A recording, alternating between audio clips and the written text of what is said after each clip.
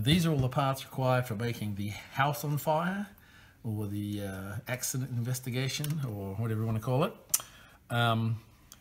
40 black pegs, 10 blue pegs, 8 of the little blue pegs, variety of lengths, 15s, 9s, 11s, large L's, small L's, 2 different types of connectors. Both of these have got a plus base, but one of them's got a plus in the other direction, the other one's got a hole in the other direction. There's a pair of each of those. An axle, which is a 12 axle, and a funny shorter axle, a 9 axle with a flat end on it so it doesn't come out. The only part that's of any question in here is one of the pieces is held in place, and I am not completely sure. I've seen 2 different versions of this model. One version uses this 3-hole connector piece. Another way to do this could be to use this handle piece. Another way to do this is to use a couple of these flat half plates that have pluses on each end. So depending on which of these 3 you have readily available, we can use either one, and I'll show all 3 of them. All right, moving on. All right, so this is the piece we're making, and it's fairly intricate. It's basically a house, but it has a door flap that can open and close. Inside it has a rotating piece. One side is going to be red and one side is going to be white, and that's what your color sensor needs to measure. So we're going to do this in sections. All right, we're going to start by making the base, and we have to have 2 identical pieces for this. So we're going to collect a 15 beam, a small L, and a 1, 2, 3, 4, 5, 6, 7, 8, 9, 10, 11 beam. We're going to make our base. So we're going to take a black peg, either end of this beam here. It's going to go here. And then we're going to take a black peg and a blue peg. Little blue plus, put that there, and then assemble these together so it makes a single piece. All right, so there's our starting piece. Now what we're going to do is we're going to add a back brace and front vertical. So we're going to come in 1 hole at each end. That's our starting piece. And then we're going to add another black peg on the inside of either of those 2. All right, this is the back, so I'm going to place this guy here. I'm going to take the 3 beam and place it at the front. All right, now that we've done that, I'm going to take another 15 beam. I'm going to take 2 more black pegs.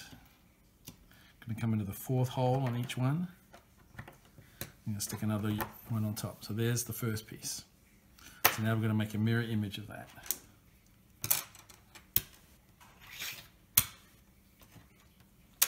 Oopsie. So if you do our mirror image,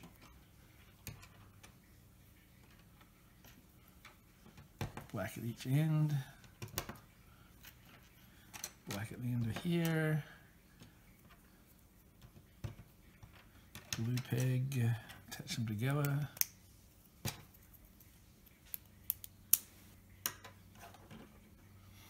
All right, then we're going to put the blue peg one in from each end, and then a black on the inside of each of those. Put the 3 at the end.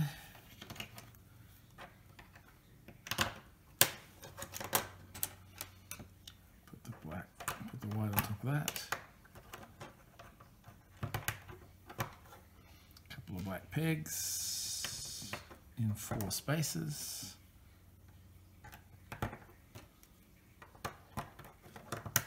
All right, and then just to be ready for the next step, I'm going to put a black peg at either end of this L here.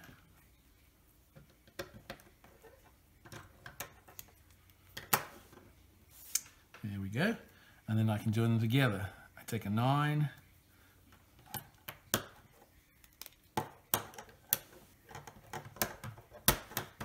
All right, so that's the beginnings of our structure. This is the back, This is the open front. Okay, I'm going to put that aside for a minute. All right, here are the pieces for the next stage. We're going to make the lid of this box. So if you have a look at these pieces here, they have holes that are cut out on the bottom of the curve, and then they have holes that are flat on the top of the curve. So we're going to take two of those. I'm going to take these turtles and connect them together so that it looks like that. Then we're going to flip it over, and in the middle of each set of 3 holes we're going to put a peg, and then we can snap the next layer on.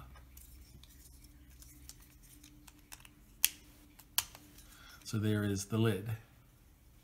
So now I can take this here and I can add some more pegs and attach this. Now if I want to, I can add the pegs to this piece.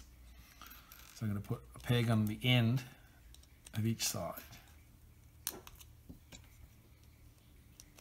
All right, you see this is symmetrical here because these gray connectors are at either end.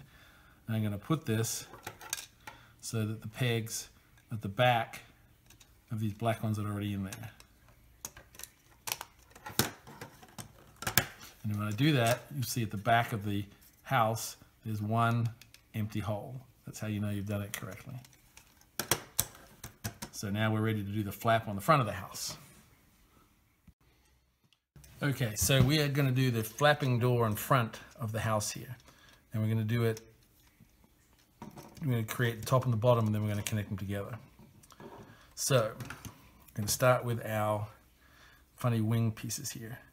And we need to connect them together. So we're going to put 2 blue pegs. And we're going to take a gray 3-beam, stick it in there, and attach another one. So you notice that it makes a nice sort of flying wing shape, nice and symmetrical. Then we're going to take 4 pegs and put them in the 2 inner holes on either side.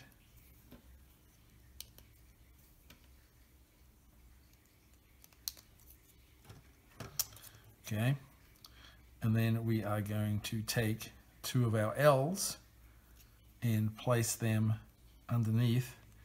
And the trick here is that the end of the long piece is going to be flush with the end of the black piece here. So we're leaving 2 holes spare and pushing it in. And you'll notice that we do the same on the other side. So 2 holes, 2 pegs, and then it makes this top section. This is the top of the piece here. So then we're going to get a couple of black pegs. I'm going to attach the center spacer, another 3-piece. All right, so I'm going to put that aside for a minute because that's the top piece done. Now I'm going to make the bottom piece. So I'm going to take our 2 9-beams, take a peg at either end, connect them together. So that's our door. And now we're going to attach some pieces just to block the visibility. So I'm going to leave 1 hole spare, put that piece, put a peg, leave 1 hole spare, put another peg, and just fill that with a little 3-piece. And then I'm going to take this little 2-piece and do the same thing, but the 2-piece has got a plus on one side. So I'm going to put a plus in there. I'm going to put a peg in there, and it's going to fill up the hole. So now we have the base. So these 2 pieces kind of fit together with a hinge. So now we have to make the hinge. And the hinge is pretty easy. So we take each of these 4 pieces and we put a blue peg in them. So we put a blue peg in the long straight section of each one of them. All right. So then we're going to use this axle with the flat on the end to join them all together. So first I'm going to put in one of the ones that doesn't spin. Then I'm going to put in, I'm going to put in one of the ones that do spin. Then I'm going to put the other spinny one in. Then I'm going to put the one that doesn't spin. Okay, so now I'm going to take my base piece and I'm going to space these out so that the blue pegs on the ones that don't spin go in the holes. Then I'm going to take my top piece and do the same on either side of the short beam. So now you can see I have a hinge piece that fits in there ever so nice. So now I'm just going to build up my sides. So I need 4 pegs, blue pegs. I'm going to put the short end in first, and then I'm going to stick a 3-beam over it. I'm going to do the same on the other side. Put a 3-beam over it. And now this can fit right down on top of my side pieces. So now I have a flapping door that fills up the space nicely. So all I have left now to do is to do the center visible piece or invisible piece. So now I'm going to make the center divide, or the danger not danger, or the crime not crime piece of paper holder. And as I said, there's several different ways you can do this depending on what pieces you have available in your kit. You can either use the handle piece, which can either be black or gray. You can use a couple of these half pieces, half beams with a plus on either end and a blue peg, or you can use this black piece that has a plus on either end. Whatever you do, you need a plus at one end and a way to make a peg at the other end. So what we want to do is we want to have this axle, this is a 12, yes, go all the way in, but we need it to be held in place so it just doesn't spin like this. So what we're going to do is we're going to take any one of these, and I'll do each one to show you. So this is the handle, so if I snap that on the top and push this in, you'll notice that now it's solid, it won't turn. Another way to do it would be to take this black piece, put a peg in it, and slide it down the top, like this.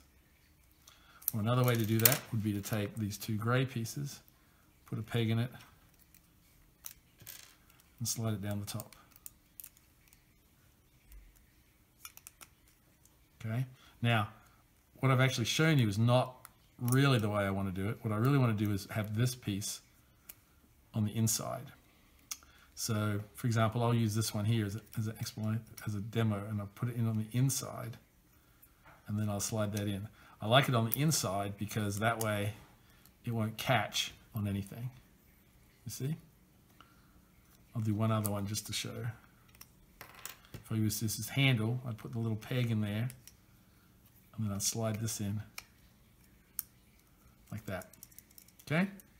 Once this is done, we need a full spacer, a half spacer, and then a full spacer. Then this goes inside our house, not in the backmost hole, but in the second to back. And then we take this gear and we slide it on top, and that's our handle. So if you have a look inside, you can see that this can turn. It doesn't hit the top of the house when it turns. That's because we put those 2.5 spaces in there.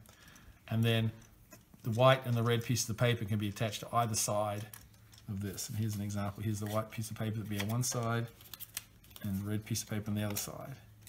And that can be rubber banded in there with a black rubber band, or it can be hot glue gunned, or it can be double-sided taped, or whatever it needs to keep that on there. And there we have our house.